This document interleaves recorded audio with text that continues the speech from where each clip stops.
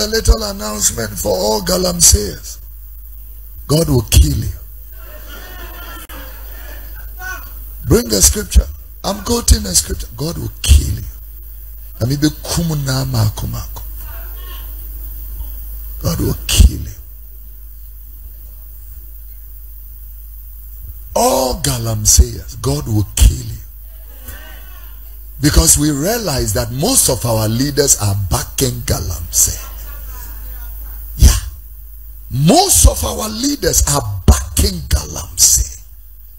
You see, yeah, TRCS galamsey is funding parties. God will kill you.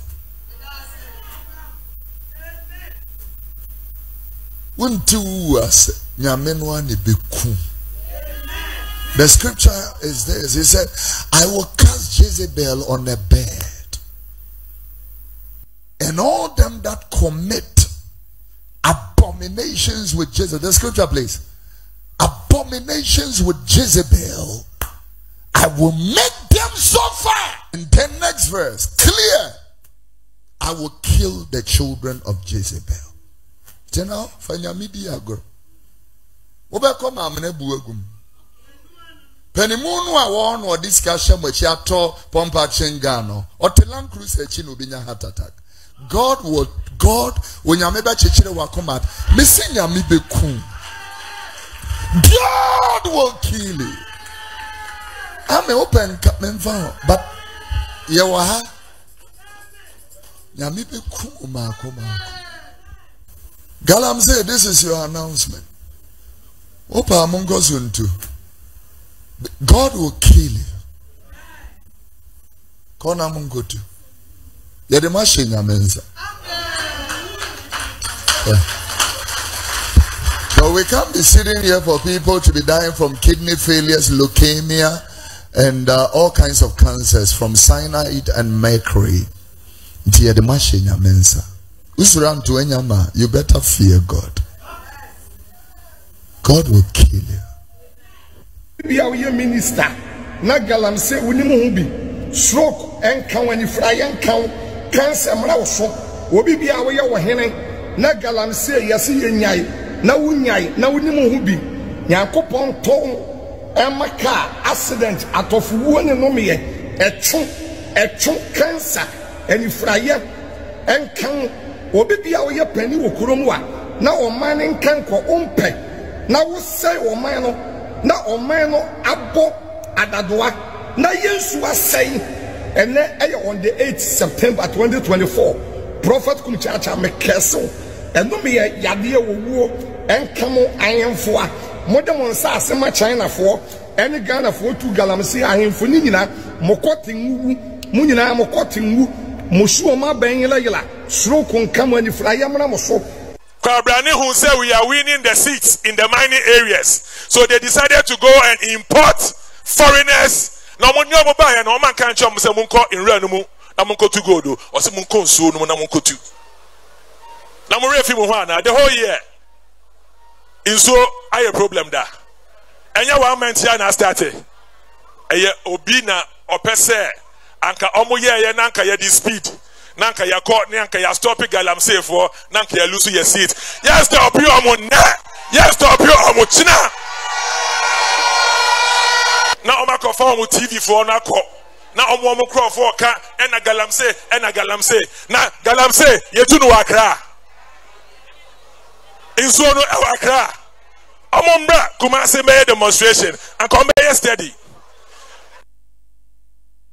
Fight against galamsey no egusua ekwaso said the prophet Kumchacha and the prophet Kofi Odro women ni abidi a womo dome wana womu tu galamsey and the bibe would a bishua mua by ni adie nyina no be yira ni adie no efiduasa asokore MP sugusua jira na naso say fighting against galamsey ni the MPP abino woman ti obi a case woman ye woman just woman stop it woman ne na woman stop it woman echina because breaking the 8 no woman per se eye possible nti enye de NDC aban ne be ye enye de amafo be ye se ne ye stop it galamsey woman be ye demonstration na won kramante mu no ene betumi asesa ne ye macha se woman de woman focus no bibia no hano ma ebetumi asesa se de anka Ghana fo ye ti ni show ye kasa se ye show ne ye sa say and yes, but to say MPP government, you know, one more NSC and one more bemu. And take woman night ebesi from one master sunny ma edia mayeno. Say woman a dear, one more shade him so mubet near near bawi. Into ye dead day you're near the enano, and far one mushroom dead and they move to me a demonstration, no. Move to me as many times as you all want. Nash woman no, a son said woman per se galamsey yes no, Edward Coco motiva to a body tia woman no,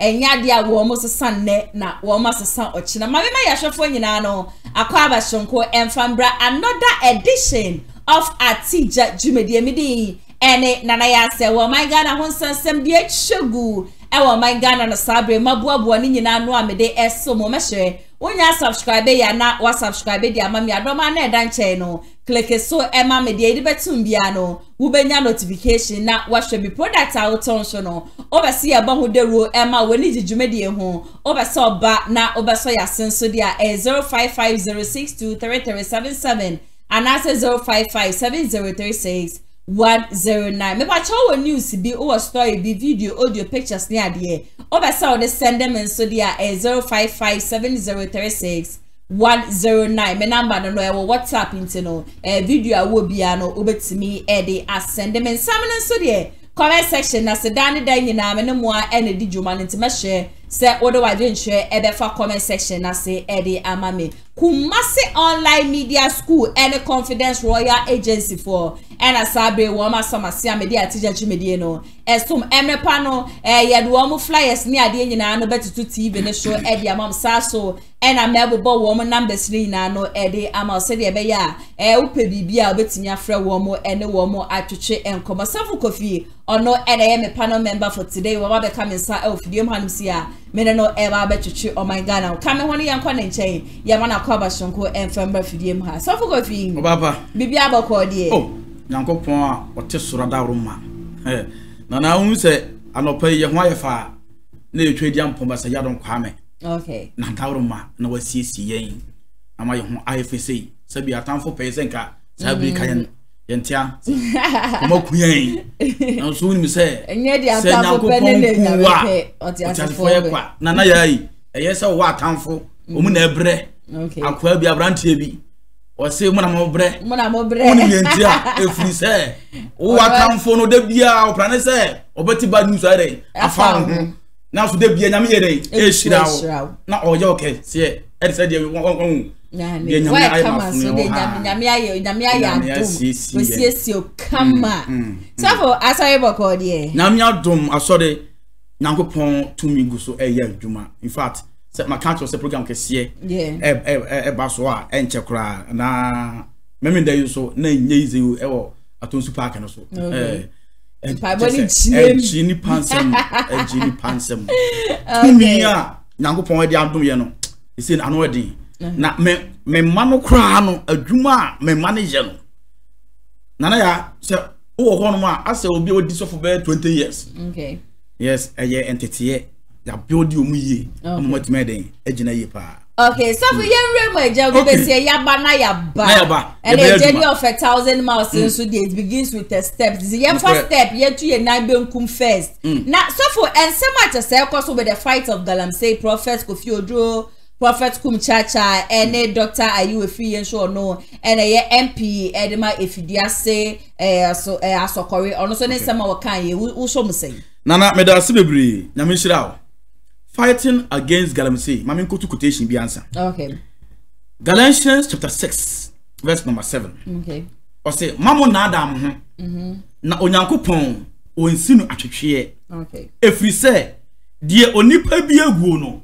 eno anu betwa nana me da se ampi na okasa aye no madi ne ho yawo pa madi ampi ne ho yawo na onsini trase e wanimguase mu Ampino am say onim kasa on san kwanya den emran bim okay ma hu say ampino kwa oni fact na na yahwa de baby a galamsey ekoso pa no one oboase wasa be kwae ani Ashanti region ha e ba cho wo hwe baby a galamsey ekoso a MPP seat no omu wini ye what I say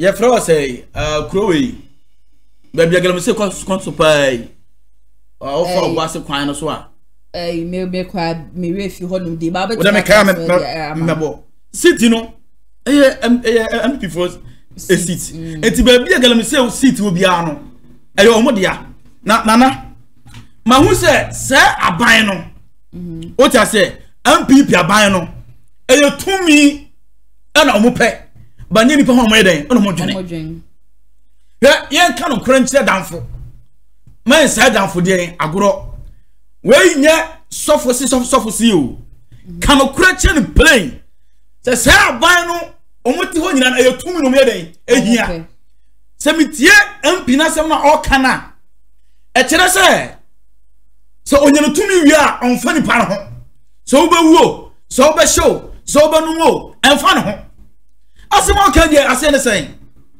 se wo MP pa odwena o manfo ho na nipa nyina ekese enema ekoso nye de enye sabi enye NDC fon kwa na ti o man ni mu de bi o ti ase na ade ekoso na ensuo ni sei na de yade e de bo man ni mu na what you work say you stop gam say ne and stop ni china what do you mean MP a jana de kakra wa chire I'm telling you okay I'm telling you say because I am demonstration e wo Kumasi onu de worka because president on Kumasi there what I say president what in crime yeah and I want so na national headquarters it is a yeah demonstration yentimi nyane Kumasi because ye come wine yeah ebi I know say ye so fendi otumfu eze no so den you ma otumfu aban twanka there be say ja wo hu dia worka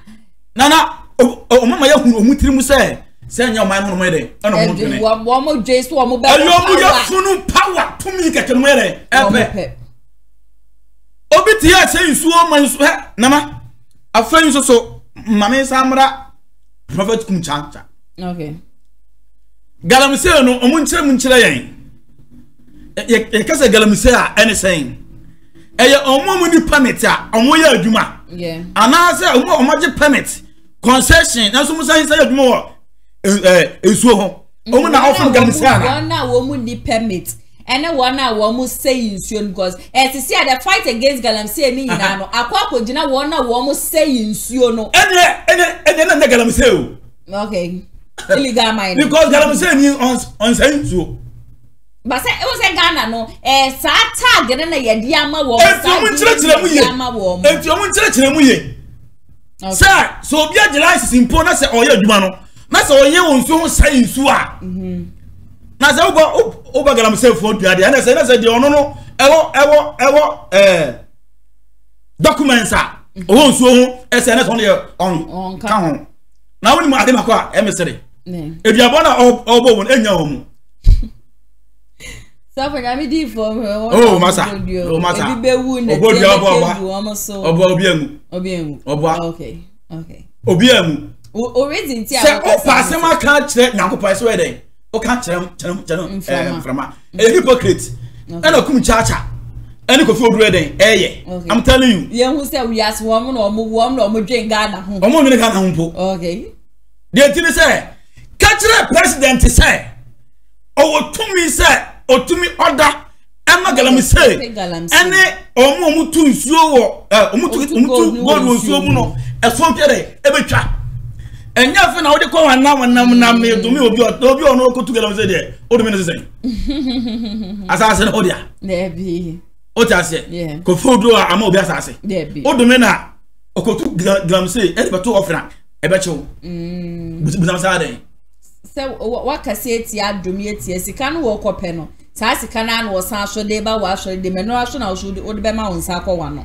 mama kan se me kire okokotwa obi body na se nfa kono bondua body na okokotwa no obi krompo e wo ho a oni se body pon dey ya nwia but okodi bi edua no edi kan kunu eja de okotwa body na nkasa enti dem ka say utie nwia enti na ban was e bondua okay endome ensei nipa ba kan kure okay me so ku bia odi ahunahuna ena ma keso ena ma dome ena wasa wabodam onu de oka okay so for dia okay so bi say eni pa ya de say enya ka kire no say ade awuye enye eti kofi odro prophet ene kumchacha de omu kan na business okay eni enna so bia ka kire Mr President say on kasa on cholete on fa na menye dey antum na order na eto dey entwa simple okay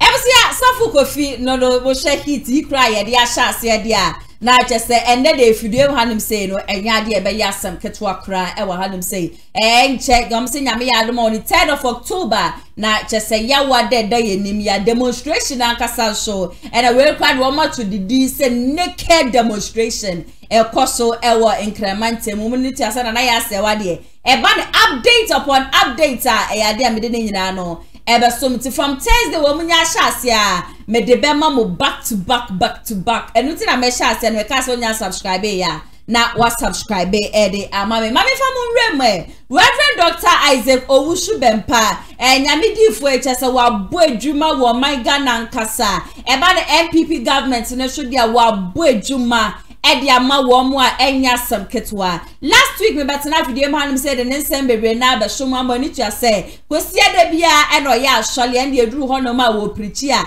the ekosho wo man Ghana nyina no in terms of politics no eya na ordinary no etumu neja wakasa edi afa ho mo be kai last week me betena video ma hanim say no ni video amede shom na wo kasa nkrofo bi ba na nchen ma ne ka kire wo mo say wo mo kwa akopeke eye ballot na ekosho no number wo mu be nyane ade ba enne de ni de ono akasa apemu akase okache NDC aban ne se wo mo kwa peke no ade a wo mu benya number 8 na pon wo menya number 8 na so wo mu nya number 7 na wo mo fa ne sa because eno ena wo mu nkunimdie no ewo na oka no aka say ye MPP government ne de je say wo mu piapia wo mu ho opposition ba wo mangasa no wo mu nimdie wo mo ye no Reverend Dr. Owusu Bempah wo no si hene na de afi we ya bato aye kwa akoto no nkunimdie no eye NDC for de yanko na yanko tie Reverend ne no mu nsem emrasesia me catch them crofobia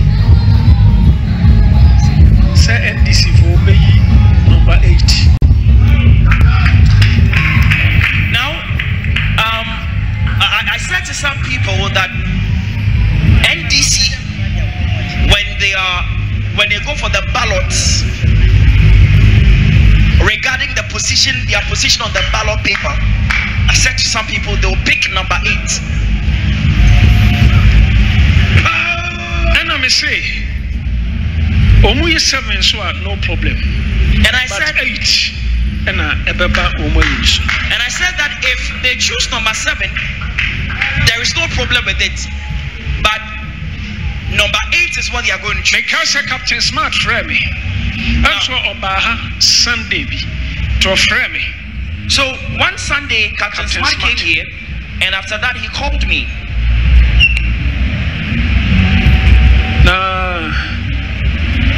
Father. I'm saying last week or some frame. I think just last week he called me again. What you say? And he's shocked. Now me catch a gentleman be or no crown a car me crown me refi. But I spoke to a certain gentleman, and he's the one who recalled. He is the one that reminded me because I had forgotten about it.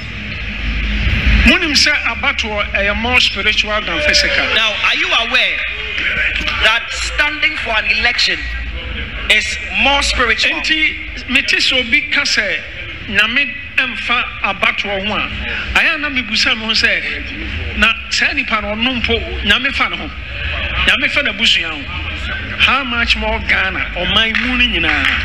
Now when I hear leader When I hear some people say that God is not concerned about national elections, I do not understand what they seem to understand. Because even that person as an individual, God is so concerned about that person and his or her family. How much more Ghana as a nation? The entire nation is going out to pick a leader to lead the nation. Why will God not be concerned about it? Tomorrow sure say if you see Sudifo well leaders, so are you sure that God is not concerned about world leaders? Our nation and there will be a leader to be chosen in a certain nation and God doesn't care? You know, there are children of God in this nation. Everyone is a child of God. God loves everyone. Now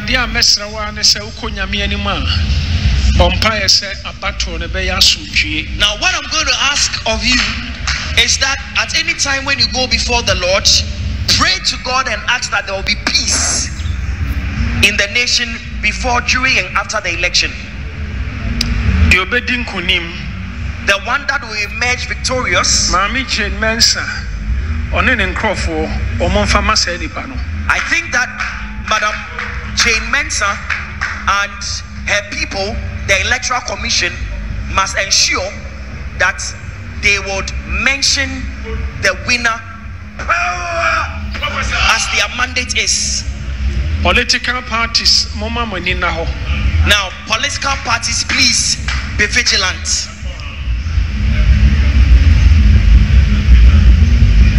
Papa. Yawa abato afi nti ehia mu da bia na me kasafa abato ho a menya worried. Now we are in an election year. Ana me kao se kai omani wo mpaebom. We are in an election year, and so when we come to church and I spend a few seconds or minutes to talk about election, don't be worried, because I use that opportunity to remind you of your duty as a Christian to intercede for the nation.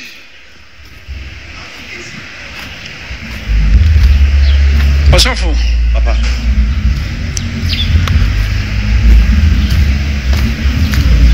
Enkrofobi nine esikwanso eko nkuguom, but mijidi so munnim. Now there are certain people who are on the path to defeat, and I am sure that they do not know. I am sure they are not aware that they are walking the path of defeat. When you go before God seeking the help of God, be reliant, solely dependent on that help you are seeking from God. Don't seek help from elsewhere.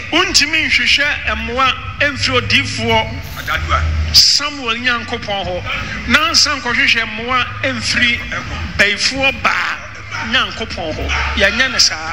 Now we are saying nyame oberechetew.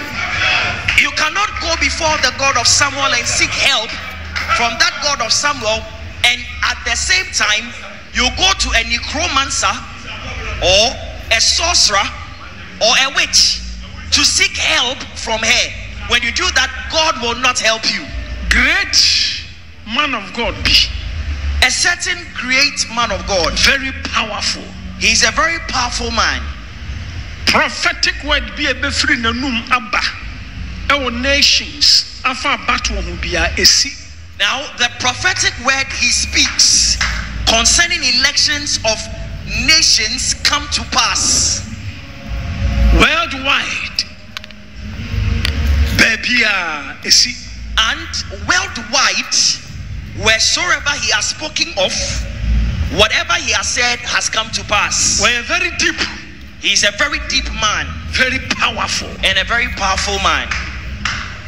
And he is not a poor man. Our big church. He's got a big church. Our respect.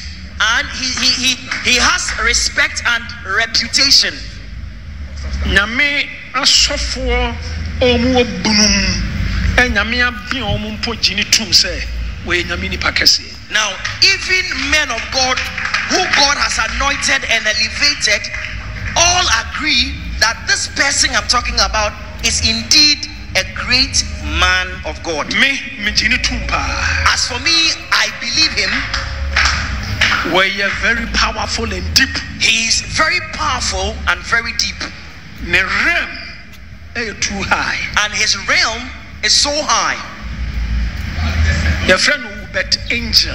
His name is Ubet Angel. What can be for Ghana election? He has spoken about Ghana's election. Maybe I will not say or repeat what he has said into detail.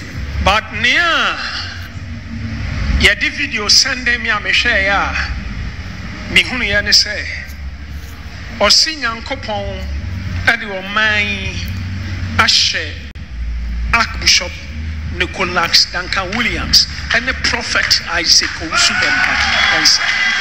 Now Ebisia na say Reverend Dr. Owusu Bempah ne yakwa akotie no na say NDC aban number 8 no ono enenam ne so NDC fo tumi nya asa number no saso na wo che say afiwe ya bato ne de enkrofo nan esi kwan so che say wo mo wi ankasa na de ye former ye vice president baby a wo nenam no wa kopie mu o baby just watch no ho afiri twedi aponyankopom na no na meti ase na che sabre bia no anko wo mo kọ Reverend Owusu Bempah ho no wo makosere paibo but afi weni niam ekeka koni ade nyina no wo matwe wo mo ho e de afiri Reverend Owusu Bempah ho akopie mu o baby fufro nkra de a na che safi we no enko ye fama wo na ma mi Jane me pacho easy boss eno so one no was obi obedi nkunimu bia no yempedede yempekasa bebre na de wa handle over e de amanipa no asumdie mo se na ye mampaye a ye mampaye nse twedi aponyankopon se ofiwe afiwe abato no wo ma no enye peaceful enfama ye so fuko fi nana me dase on se asema me ba abekan yi no okay ma ye ni kan no ye na so panina on se asema odema eye yisi no ade a eye no kore sebi yisi de ye yu se be ye free ejina mfimfini enti se party no obi de awini a direct the so de den man and I so yin say e sana yisi mla den etie enti I don't think say yisi obi awini na whatever den akomo obi on se no de enye possible se bitima den esisa na enyina so ye bom pie for peace okay e be sere send the so penye de e kan ye no ye nyina ye kodem na se ye bom pie ye mom pie sere asundue fama omanyi en kan election ye den ye nwura mi na emi se papa prophet Owusu Bempah ehu kakra de ewoni mu o ye hufo okay ane na o kan sa oh nana me yati hai yenim asofofo a o ma hye nkom o ti ase afiwe de abato no minim prophet Victor Kusibuati yeah wa babo ten point blank say MPP de ebewini prophet Opambo the nation one NDC wa babo ten say NDC be de ebewini miam nyakaka kwamba yong yeah wa be kasa wa kasa say NDC be de ebewini so for back kubi kusi for kusi yeah ono so di kusi na yes ono so di kusi ono so just the MPP be wini eti ede na ha papa say nyame aka bibia kire o say MPP be wini a MPP na be wini a ontumi nka na party bi na sisi nkugwa de ba cho no kura nie abato na ye ba abato na eden a obi be de ebe obi be so be di nkonim o se di nkonim sa eti se eni se o ka se obi na si nkugwa mu a on ka be okay nti to you ne de compare nka na on ka be NDC ne be wini but o say ono ma NDC for no wo mo be hu no e no mo kwa peke ballot o ka chon so be fa number 8 na pam so mo ko ye no wo mo ko fa number 8 nti asem na wo aka no as we fra ne ntoma kakra nti no wan kasa wo yi ntoma ne di free asem ne ho a wa hu dis for so che say inkunimdie no eye NDC for die na David una o ka ma no Bacho yeti hey. Oh, or can you yeti hey. Amount for a yare, amount for problems are on buy ho. Any ebedium komo.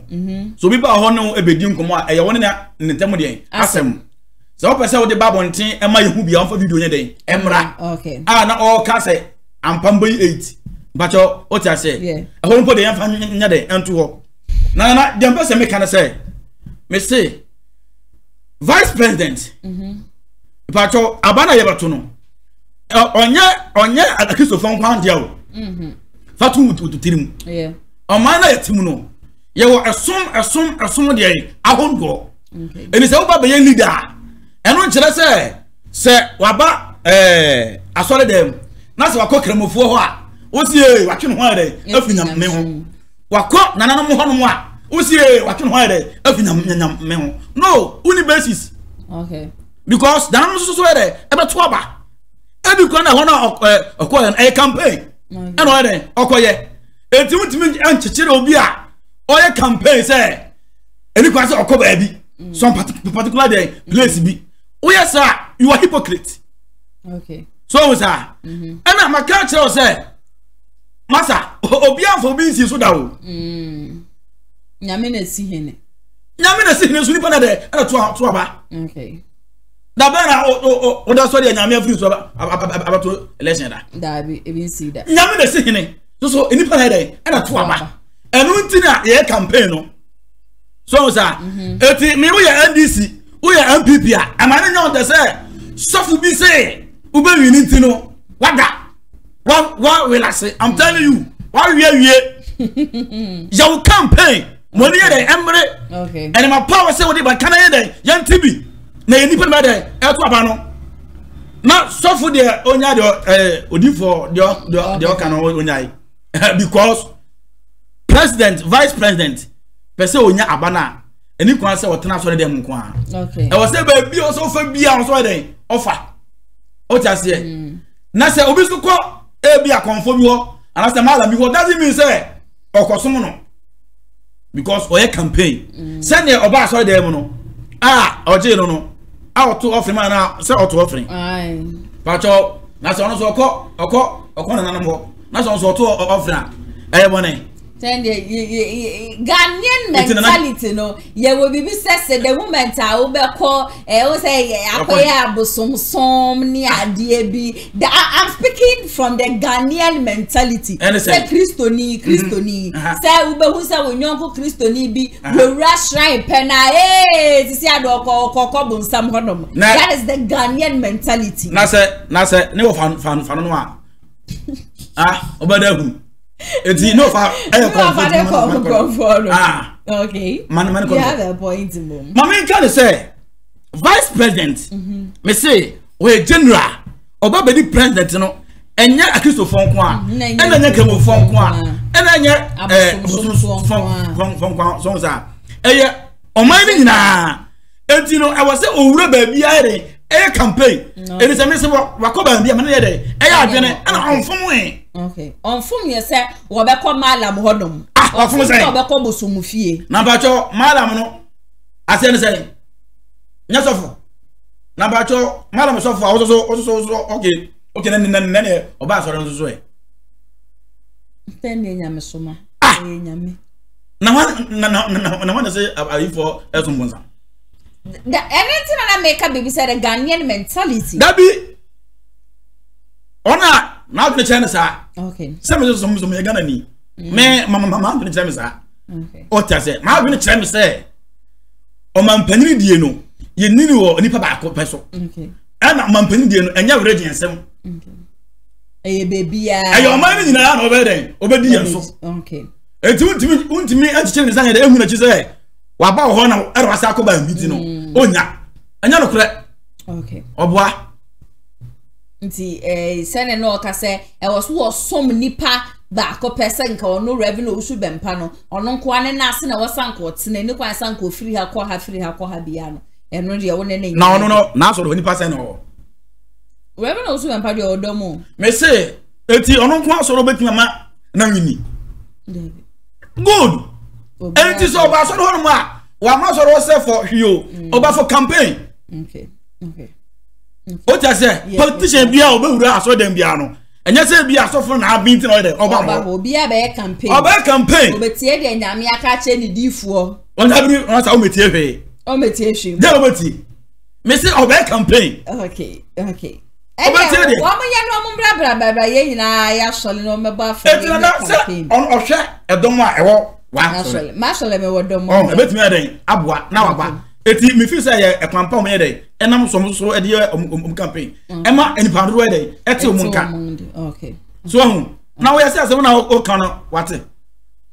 I say, a grad. I give them the baby on them. Mostly.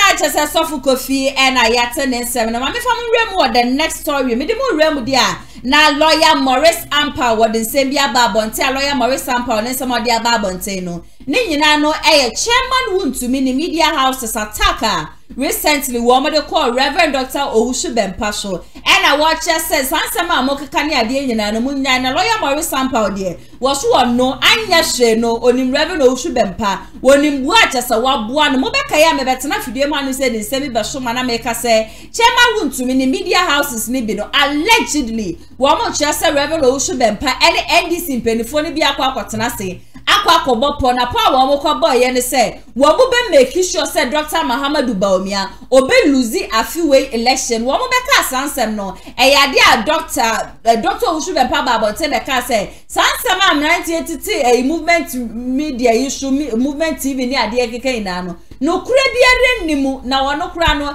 nyame difo ya wo bobo din say no Owusu Bempah no makwa buhia ni ade nyina ohun wo mo mpoda enti obesere ye papa say sansem nyina no woman twensan Reverend Owusu Bempah so sa be ka kire ye say yade a chairman won tumi afatetefo na frɛ no na atwetwe nkomo apa ne cho ye papa just this Friday ending so me betena fidie man say won tumi media boys na nkaso wo ye adwuma wo honom no wo mo pache wo mo be pa Reverend Owusu Bempah yina no medini nyina no ebe shomo but this time lawyer Morris Sample and allegations are wo making say ebia na sa workers wo mo ye adwuma de ma chairman won tumi ebia no wo makwa akwaje kakra de ahye wo mo botom enu nti na wo ma hye ase a wo mo attack Owusu Bempah no lawyer Morris Sample woni mo Owusu Bempah ye papa oso wo ye national asset just wakone na se pen ena woni memuashu acha se wabua MPP abai no we de kokobo ankasa no de ma MPP mpenifo ne se de Reverend Owusu Bempah kasa that is wodi ya bi woni muntu wo nyira no wo mo mbo wo mo homoden enkopie mo Reverend Owusu Bempah hweye na ni wo mo nkobu kotode wo mo fa wo mo sankoto wo mo nsayem no wo mo mpa ne cho se woni biara MPP abai no ede ni bia no won fan chenente saade anaja se breaking the 8 no e bia na entumi anya possible afama wo mo yanko na yekotie ne nsem no so emra sisia no say all trending recently also for Owusu Bempah that make tetene some people are muadie what I say Bimoti to be station yes station Accra na ye to yampiama Owusu Bempah. I think that it's unfair, it's uncalled for, it should be condemned by all. And I'm calling on the MPP party to put a stop to the nonsense. Will be a new way I saw attacking Owusu Bempah, Reverend Owusu Bempah, because Owusu Bempah is national assets, and I don't tolerate that nonsense. Say we just calling names because we are MPP now we need be now upe. MPP Asema, the last person will be attacking the Reverend Owusu Bempah because his ministry, is for all. And at the end of the day, name commission be bring more favor your party, and Owusu Bempah will be why do we call names and attack him? So I call upon the MPP leadership to do everything to reconcile with also for Owusu Bempah and also to do well to warn those who are say Makoti Sikawo say Ganda be person muye na mu create disaffection among Owusu Bempah followers, the church, and the enemies alike. It will not watch because we have been there for Reverend Owusu Bempah. We have supported his ministry. We believe in him. He's my papa, and I will not allow anybody to attack Owusu Bempah.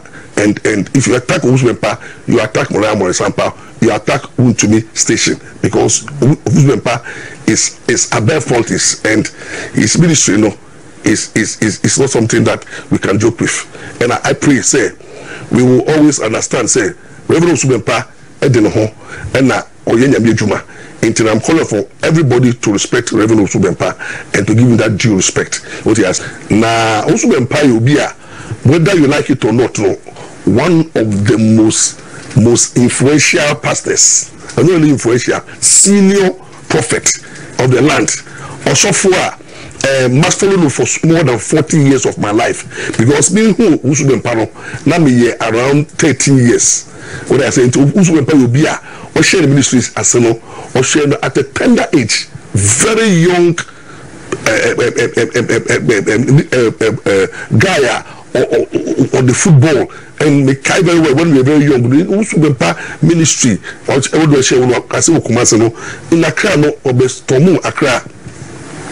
They take over center stage, and Owusu Bempah was doing marvelously well, and was sustaining ministry for so long, and he has been very effective, winning more souls, and just souls we can win. Owusu Bempah also akanyana dream bebre, asayare bebre, ashenkom bebre for more than 40 years. 9 years sustaining ministry. What I say, a lot of ministers are back up. They bring to be and survive. They bring ministry cut down. But also Bempah is sustaining the ministry. And I say, I love you, and Ghana still love you. We respect you as a minister of God, and nobody dare touch Reverend Owusu Bempah, because in the ministry, if it's true, only also for consultation on Jessica. On also for the being all tongue sorry. Only the word and prophecy and healing. Into me testing who the man is, and spiritually who we near, which is a Reverend Owusu Bempah is strong, and we need him to the party, and we pray say Owusu Bempah will continue to serve the Kaiba Baumia and will battle breaking the 8. We can't break the 8 without Owusu Bempah. Say the needful. The party must do the needful. The minimally yanko pa Owusu Bempah na yen stay no ho adom. Church members in the so someone in Mura Sampa me come home. I've been there. Owusu Bempah with me, always will do the needful, and yes, Obi Biara Owusu Bempah at best affect you one way or the other, because we're a human being, more fan chain na party and your back on. We need everybody on board. So we did somebody a chain. If so then they trade group American wasem and they do me program demonstrations are Kofubia Koye or said democracy hope a demonstration na misbehave, and they've taken the law into their own hands and caused violence here and there, attack police officers and misbehaved. And when the police are doing their work and the court are doing their work, then we have people, some members of the civil society, NDC as a party, and other groups condemning the police rather, and putting pressure on the judiciary as if they have done something wrong. But when these people were misbehaving, we were looking upon them. Listen to me. Here, elections here, and as we are going to elections here, we don't think we will tolerate nonsense and impunity. The police should not listen to anybody. Ghana police should act independently, strong and fairly. I will apply the law to the letter. Maximum force should be applied, because Jimmy pa ya better than the ordinary Ghanaian. The first democratic experiment is for babies. The first say rights any limits. Your right has limits. Everybody's rights should be regulated. And if you have the right to go and demonstrate, the same way you have the right to obey the Public Order Act, the same way you have the right to also comply with the laws of the land and the condition at which you accept to demonstrate. And through demonstration, you be cause violence and misbehave. Then the police still acting in a way to bring sanity and take the law to ensure that rule of law works. Then we have people making unnecessary noise. And these demonstrators were hired by NDC. And the NDC for they defend you, and those who are anti-government. Listen to me. That party, Ethiopia, Captain Smart with the bipolar. Don't listen to Captain Smart. Obviously, Captain Smart is suffer from bipolar.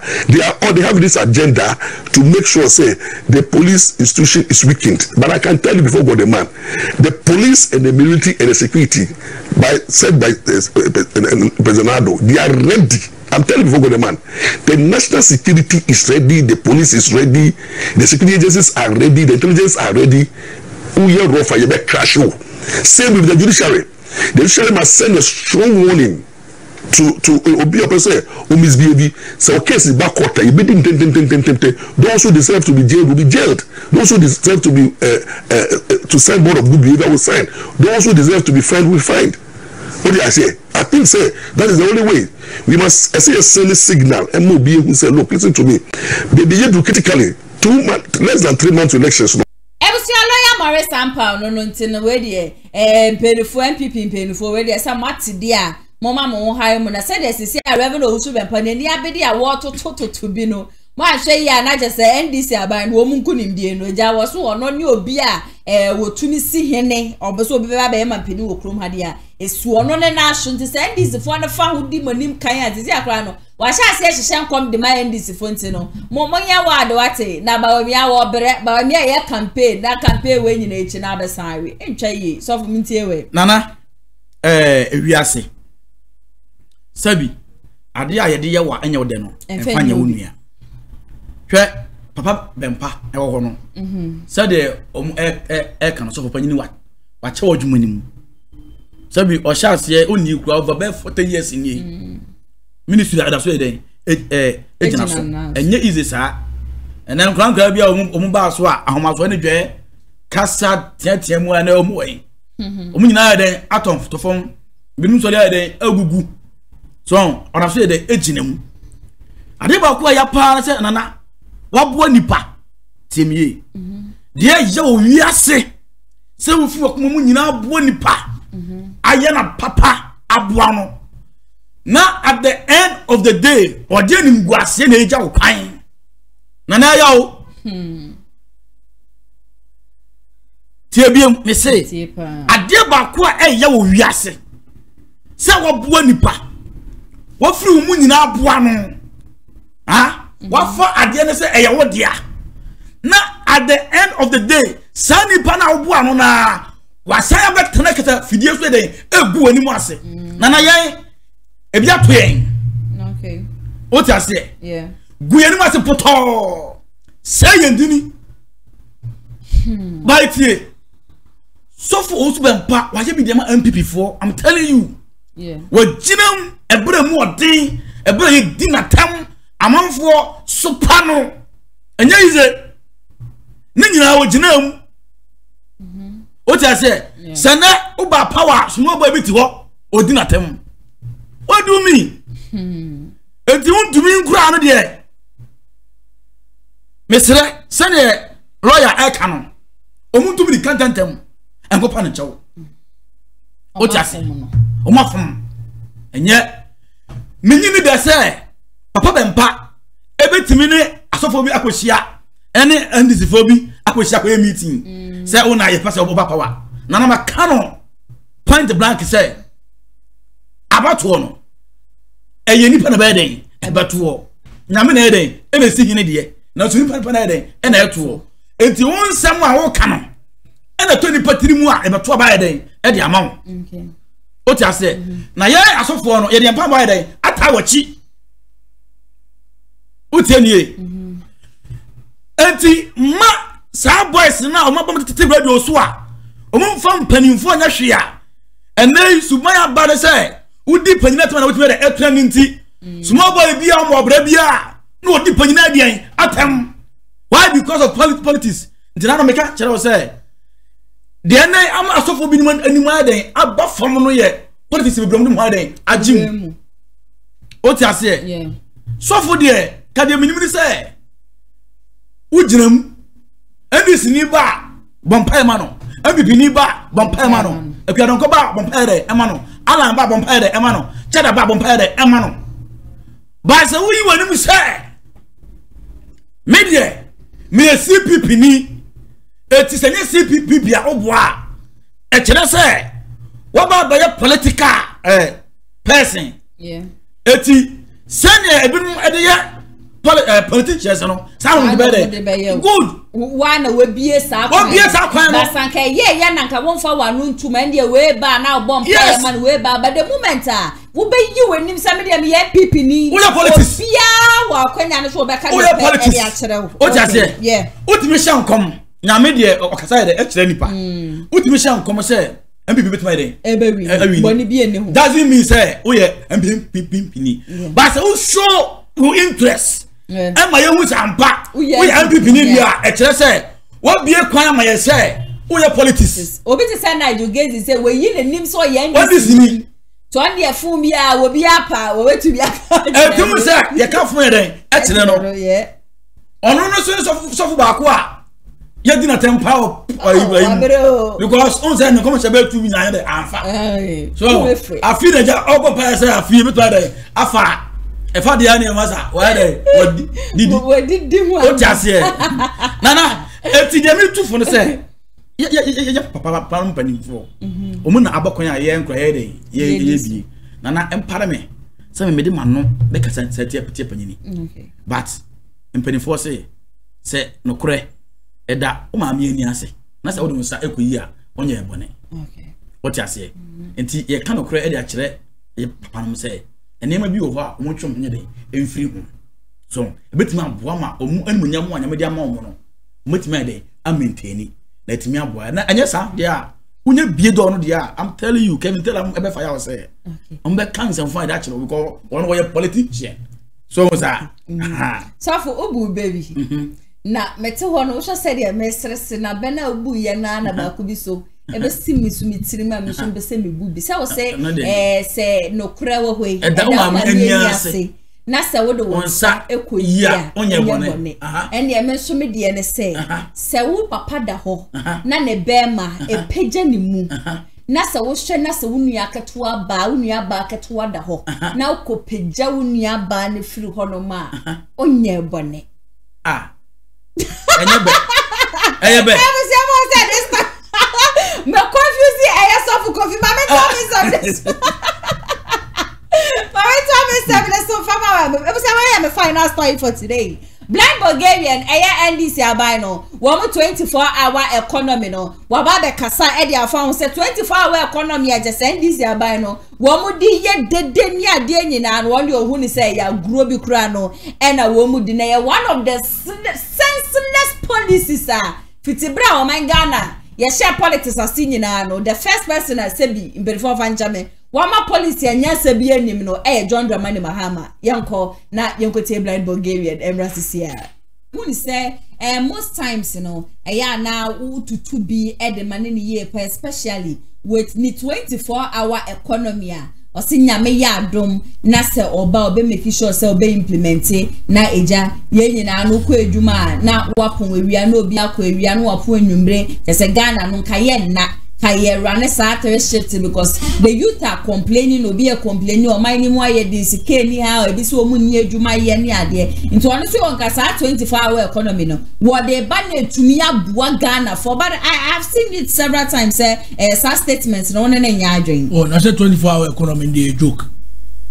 It's a joke it's a big joke.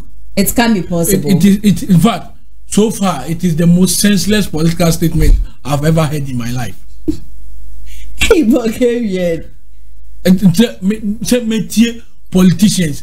Some of my kind and they ask my Yansen him cry. Why do you say that? Now 24-hour economy. What is 24-hour economy? With the digitalization, you need anything called 24. Say say be a health insurance office and a passport office.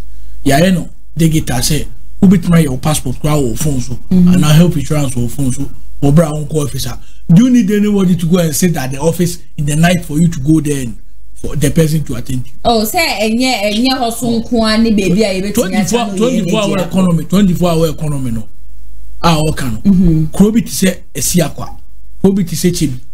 Ejuma be na o obit my 24-hour. Obit my 24 hours. So 24-hour economy ni there. No kura okano kura ontimi nchirem. Okawe na na say edun keti abechire mama no. Na say edun keti anchire mo de ba yansen ni. O say edu enwumre a welder for ne ade na abetumi aye edwuma light no bo beba for. Ade edu enwumre a light no ebe MTN make night band on. don't realize never empty and make night band. Say now they are going to put things in place to make that possible. No, I don't like no area how I like new region is different from how and I do like new region. So to you no we need election we crown as any 24-hour economy in Kwadi Ejuma. Oh. Ono kura o kan se me onim nia o kan. Ontimi nchire me. Okay bi dia ajije. Onya bibia an kan no se o. Ba me fa bi tum na. Me kan se mo ntum na enye ho o memo a onim nia o kan. Nobody should take him serious. I mean 24-hour economy de yambontu ngu kura. But this funny video mu jinemu ankasa bi te say KT Kevin Taylor jinemu a wash say betumi aye possible nti bia na nyame ya adom na se nyakopon esi wo mo hene afi wo apart from say o didn't go for atem wa be kire on ya 24-hour economy ne. Oh so I say a good thing pa John Dramani mama and o kire mu sen na me ken o say a very good e betumi aboa na so you can say ade good anybody can o say say o say ade shift Adi good. Saturday shift no. Can no yen fan say yen adwuma say no. Acha 8 o'clock. Yapon ye nyina ye kofie. But enam John Dramani Mahama government no. Sa 24-hour economy no. Nka yen no mom no yampon ya bekosoa na ya ye adwuma so betumi akọ market betumi akọ tade na junior media houses. Bebre nampon ba yen say ni dey yapon supermarket. Ene those market ni na bebre nampon. Adwuma no mo 24-hour economy no enya de bi afi na opide ba. Oh say we be see hospitals around that. But enya dia hospitals ni nyina and rather but ono ne ba na so implement na be very good policy nko adia na che se Ghana fe na ye nyina na ono na oba open honeymoon obi a oba president onya nya president kwa no oso ba ye man honeymoon no tam men obekọ honeymoon na wi na oba Bulgarian and I yet in night as a John Dramani Mahama 24-hour economy media on the cancrophone na woman jindi say a bit me I possible ever my Ghana suffer community away. Yes, bribe Bulgarian swatch na adwene. Ono so Ghana ni. It is obide ne policy bar. Ono so ewo makonya say o kire na adwene. Tu ono no de ofi say enya de a asem na omo eka no. Bet my head aboano nti das ono na NDC for so a omukura police no so enu say bet my head aboano nana minimi say ewiase ade bi onipa ka say obaye bia no say oditem say obaye bet my yamana head ayi nti media say eye ana say enye no eye obi policy okay o ja say minimi say enye like on fanya de emma na ono so onimi nti a odi ade aba eti yan hwe se oba na se otumi ema ne point se bo a ye beka se won timi anya e be so ne panchi okay so za okay sabu ko vi ye mre ni nti mamenda wasiye papa signature boza ebusia hana mbra ma kwan na jansama me boaboa ni nyina no de be so mo sa tija twumedi anwumbre medi ni nyina beba na wie ye me number is 0557036109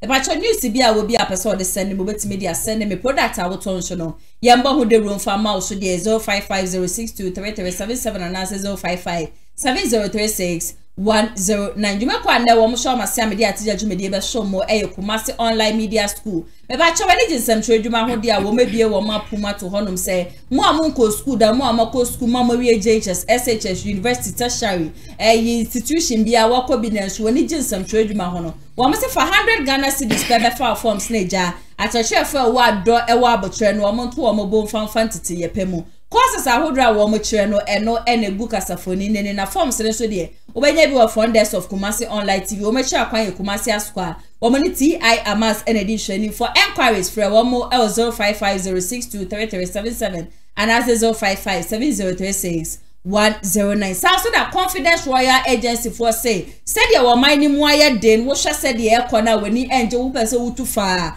ekopiemu ewo bi memu wo ye teacher ni wo ye nurse ni wo ye doctor wo nim driving wo nim se ni ye cleaning ni ade nyina ade a we dey promotion aba beda ho de mo bia UK ene IOM wom say sika kakra bi pe ena obetia acha ye 3 months pe na wom di we free hanum say di wakwa akopiem obi memu enye UK nko obeso okọ Germany obeso okọ Canada ni ade nyina na obi be se ubotom ena kire country bi abesa wo ko wo bi memu obeso obefa obebi obeso obefa onua bi edu wom konko ade wom di ene wom honam ene se yese confidence na wom mugidie na odaye so no eyade ebetimi aye possible wom location no eye askwa wom ni Freeman Hotel no ena edi inhwe no beso ofre wom so de 02560289116 na one wom atwetwe enkomo me editor eye Abrante Pakojoma no ono aso netena MC hono ma be executive producer Mr. Daniel Yebo me ametina dwem edi dwumedi esu beso mo medi ene nana ya ase wo makra mo nyame yadoma ye besanso edi ehia bye bye. Amafwe Kumasi online TV production yaba ne de ne yaba ye de equipment ekukudam ana ye de aba se eye camera de enam wiem de nam fom de nam ensuom ni nyina ye obi e wo honom a TV production yabo ya huye pa se wo ye dwumadie bi etese wedding eye engagement and sorry ana schools se wo ye seminar bi na pese betwa ko all the social media networks and so and the amount ye into tonsa na fre eye Kumasi online TV production for na yamra na ye dwumadie ne Kama fe a ebo no eda from pa the production so the sound quality video quality ni nyina e wo soro opese wo hu ba bia wa ye wo Kumasi eyetia media opposite one ma ana se to nsa ne frɛ wa homa trufo so 0550623377 Kumasi online TV production ye demufua e wo Kumasi kodua mu.